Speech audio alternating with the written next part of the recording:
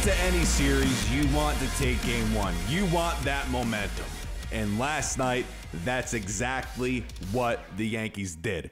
They needed an ace start. They needed their game one pitcher, Gerrit Cole, to come in there, pitch the game of his life. Listen, he pitched a pretty damn good one. And I'm happy about that. I'm happy for him because he needed that. And I'm happy about that we have a one-game lead, especially going into game 2 tomorrow with Nestor Cortes going on the mound for us. Before we get further into this video, though, do me a favor, guys. If you're not subscribed yet, but you love the Yankees and you like this kind of content, do me a favor, hit that subscribe button. I would love to hit 6,000 subscribers, so if we could do that, that would be amazing. And thank you for those who do support the channel already. It means a lot.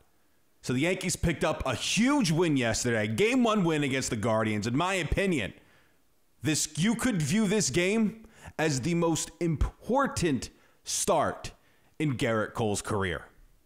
3.5 ERA, pretty good, not bad. But his last, I believe, 6 starts with the Yankees, he had a 5.2 ERA, and he gave up 9 home runs in his last 6 starts, I believe. Not very good, not ace-like stuff. Then you have Nestor Cortes in his last 5 starts. Didn't serve up 1 home run, had under a 2 ERA. You could have gone Nestor game 1, which I thought they should have, but they didn't. They went Cole game 1, and I ripped them for that. Now today, I'm coming on here to say this.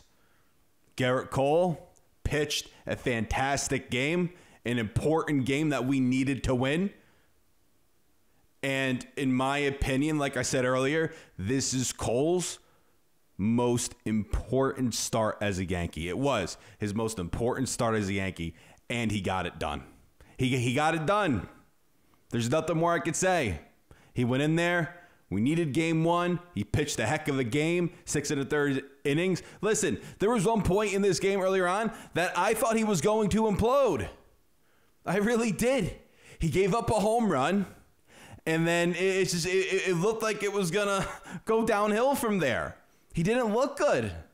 But what did he do? He hunkered down and got out of it. That's what an ace does, and that's what we need from him during this playoff. Now we have Nestor going game 2. Like I said, very important. And I honestly think we could go into Cleveland. I think we will go into Cleveland with a 2-0 lead. And then you have Severino, who has a hot hand himself.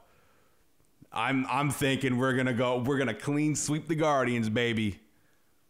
And then most likely play Houston. They played geez Louise. Yordan Alvarez came up clutch, man. Came up clutch against Seattle.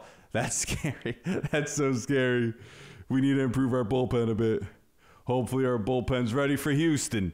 Because I'm calling it right now. We're clean sweeping the Guardians. And we're going to go into Houston and play the Astros because I think they will beat Seattle. And we will see what the heck happens there. So, guys, listen. Thank you for watching. Hit that like button. Hit that subscribe button. Comment down below what you think. This is Joe. Until next time. Signing out.